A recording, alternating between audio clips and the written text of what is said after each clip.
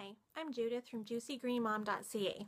Today I'm going to show you how to make a super easy facial toner and refresher.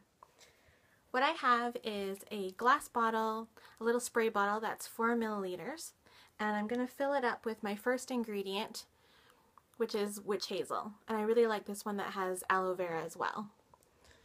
So I'm just going to take my top off,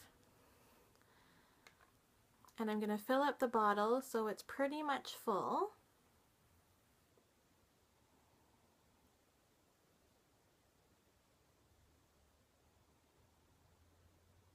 There we go. And now I'm going to add is my essential oil of choice. So you can use any essential oil in this toner, of course.